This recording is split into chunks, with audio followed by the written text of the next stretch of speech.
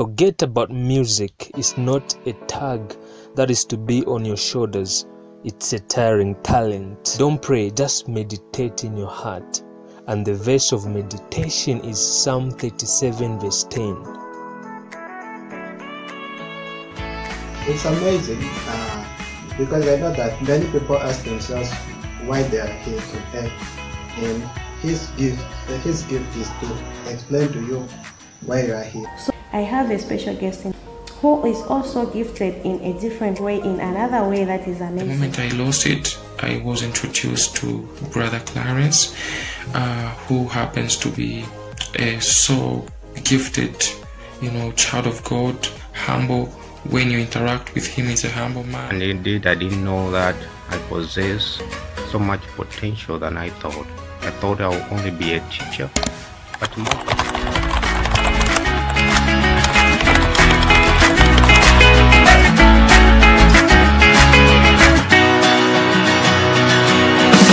You were meant to drive shaggy hair.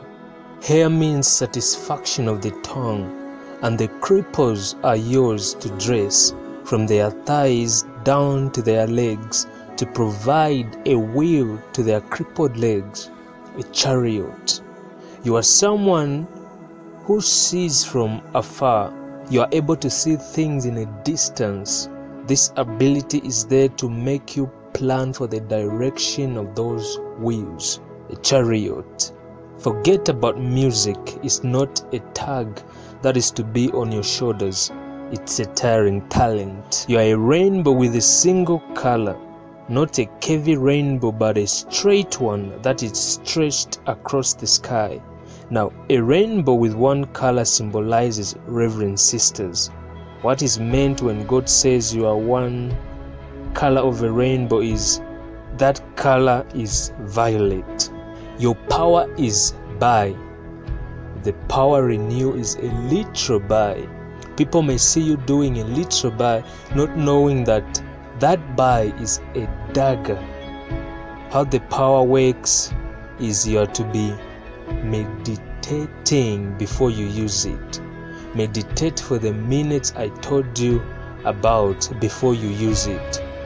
Don't pray, just meditate in your heart. And the verse of meditation is Psalm 37 verse 10. About the dagger, remember I said you're a rainbow with a single color. And what happens is that as you strike across the firmament, this dagger deeply tears apart the firmament on which you pass. As you pass, the dagger tears. When a situation arises, use the power of by that God has put at your disposal. You are this dagger. How you activate this dagger, I've told you in our private conversation. That's how you tear the heavens. When you pray and activate this power, what normally drops from there is milk. What the Bible in that book of Peter says about, therefore as newborn babes desire the pure milk of the word. That is the milk that drops from the heavens and then falls on the person on whom you are praying for.